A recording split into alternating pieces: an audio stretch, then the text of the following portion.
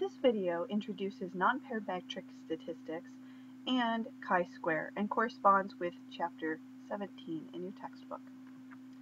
So nonparametric tests are a new class of tests that we're talking about now, and they don't have the same set of assumptions that we have with parametric tests, which is what we've been talking about essentially for the entire semester once we started talking about inferential tests of mean differences and tests of association.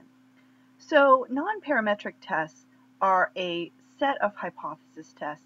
You'll see hypothesis testing that uses the same 6 steps that we've been talking about all along, but we don't have the same assumptions. And we'll talk a little bit about the limitations and the advantages of using nonparametric tests as well. So before we move forward, let's remember what our assumptions are for the parametric tests. The first is we can assume that the distribution of scores in the population, the underlying distribution for a sample, is normal. Now, we don't need to assume this anymore for a non-parametric test. We do have an assumption that there's random selection and that, for the most part, our dependent variables are scale. So if we ask ourselves, is the dependent variable scale, and we say yes, then we can also ask ourselves in terms of determining what test would fit is the independent variable scale. If we say yes, we find ourselves with correlation and regression. Remember, because we have these 2 continuous scale variables that we're trying to associate with each other. If we say, well, the independent variable is not scale, then we have what are called tests of mean differences, which we've been working on for the most of the semester. And those include the one sample Z and t-test, the paired and independent sample t-tests, and analysis of variance. And remember that the differences here is that we've got known population standard deviation for the Z-test, but not for the T. And then here, the difference between these two is the research design, a paired sample t-test being within subjects and an independent samples t-test being between subjects. And if we have 3 means or more, then we have analysis of variance, and there's various forms of that as well. So if we say no to this first question, is the dependent variable scale? Well, that leads us in the direction that we're heading in now.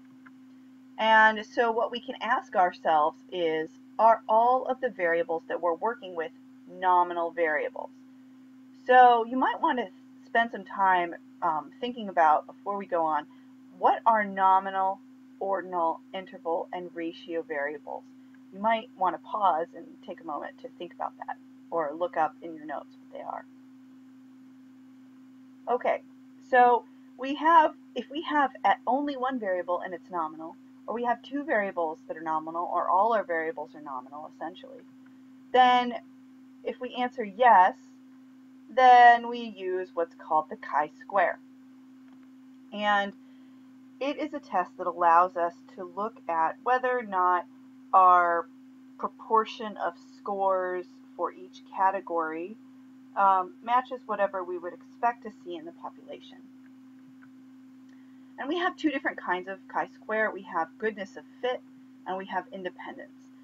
Goodness of fit basically says, okay, this is what we see in the population. How well do our sample data fit what we see in the population, or some known values that we're interested in?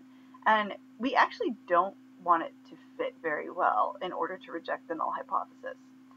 The null hypothesis would say, oh, the model's just like, or our sample is just like what we see in the population. In independence, we want to know, does the proportion of scores that we find in one category differ when we look at another category? So are there more male CEOs of businesses than female CEOs of businesses? And then we could look at, say, 2 time periods. Has that changed? So that might be another way that we could look at that. And that brings me to kind of this last section. If we say no, are all the variables nominal? Then we ask ourselves, are any of these variables ordinal? And so depending upon our answer here, we say yes, oh look, we have this Spearman rank order correlation, the Wilcoxon signed rank test, they're all different things, and they actually map on to a lot of these tests up here. And this is the kind of stuff that if you're taking the second semester of statistics and research methods as a psychology major, we'll get into some of these things. And so just to give you a little preview, the Spearman is the nonparametric version of the Pearson's correlation coefficient. The Wilcoxon signed rank is a nonparametric version of the paired t-test. The Mann-Whitney U is a nonparametric version of the independent samples t, and the Kruskal-Wallis H is a nonparametric version of the analysis of variance. So we've learned a lot of tests, and there's still more out there, but I want you to know that if we can't meet the assumptions up here, we actually have tests down here that we could use, and they're in chapter 18 of your textbook. The only one we're really going to spend time talking about is this goodness of fit for chi-square.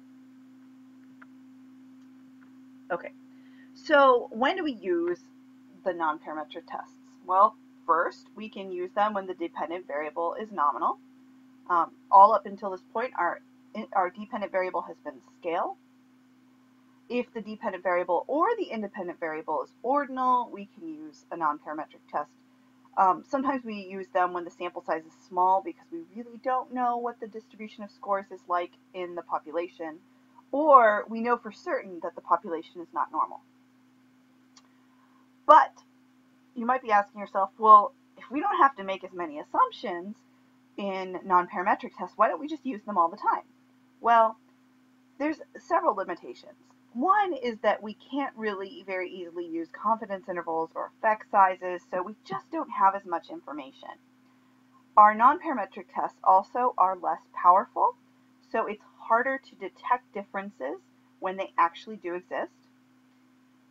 Nominal and ordinal data really don't give us as much information. Remember all the way back to chapter 1 when you talk about something like, okay, well, we can say it's very hot in Phoenix and it's hot in Houston and it's kind of hot in South Bend, right? It doesn't really tell us what we mean by very hot, hot, and kind of hot. Ordinal could tell you, Phoenix is the hottest, and then comes Houston, and then comes South Bend.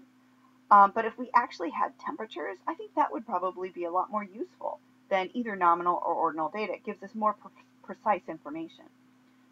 The last part is that we actually have an increased type 2 error rate. So that means that we're less likely to reject the null hypothesis when we should. So those are the drawbacks, is that we just don't have as powerful of a test and we're likely to commit more type 2 errors. In the next video, I will discuss hypothesis testing with the chi-square test for goodness of fit. And you'll notice that the same 6 steps of hypothesis testing are used.